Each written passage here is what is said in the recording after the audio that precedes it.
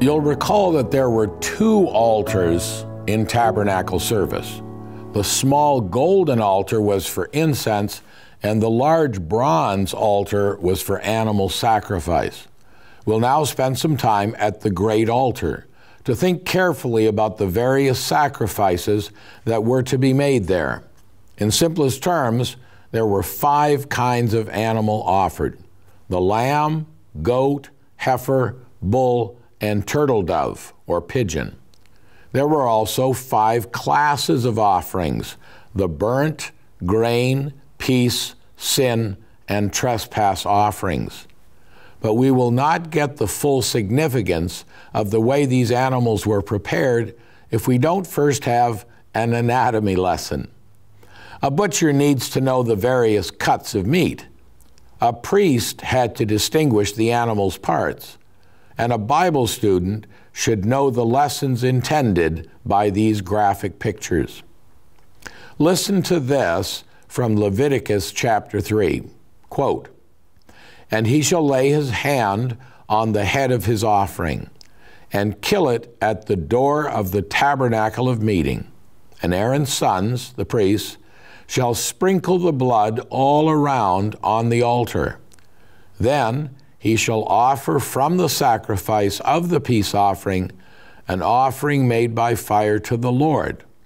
The fat that covers the entrails, and all the fat that is on the entrails, the 2 kidneys, and the fat that is on them by the flanks, and the fatty lobe attached to the liver above the kidneys, he shall remove." That's verses 2 to 4. How will we understand all these details? It's common in the West to ask someone to give you their heart, especially in February.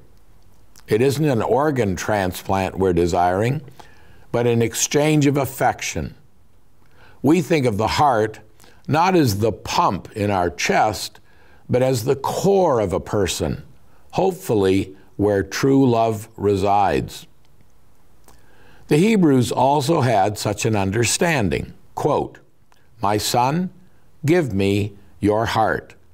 That's Proverbs 23:26. But they went further, ascribing some characteristic of the soul to each part of the body. That verse continues, quote, "And let your eyes observe my ways." Again, it wasn't the eyes themselves, but what they stood for, the organs of evaluation.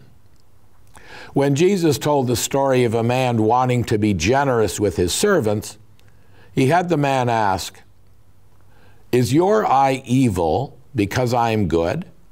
Matthew 20, verse 15. Some were evaluating his decision in the light of their own selfishness. Similarly, we read in Psalm 7, verse 9, quote, "The righteous God trieth the hearts and reigns." In an attempt to help us with the word reigns, modern translators use minds. But note the similarity of reins to the Latin word for kidneys, renes, as in renal artery. The great physician not only tests hearts, he checks kidneys. The kidneys, the organ of purification, were considered to be a good fit to illustrate our motives. Were they pure or clouded?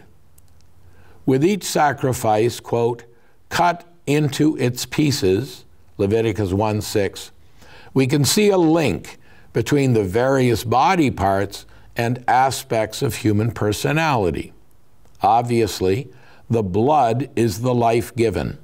We can see the head as the seat of intelligence and control, where the offerer placed his hands, acknowledging his thoughtful submission to God. Then we have the shoulder and the breast, where the first pictures security, see Isaiah 9:6, and the second speaks of love.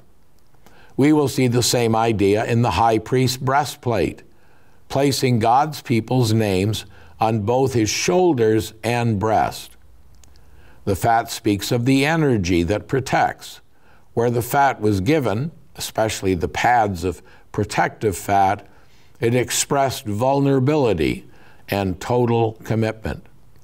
Legs illustrated willingness and obedience, while the skin, as we will see in the burnt offering, spoke of identification. The inwards given through full exposure speak of honesty and openness. So lend me your ears and give me a hand by keeping your eye on this exciting theme.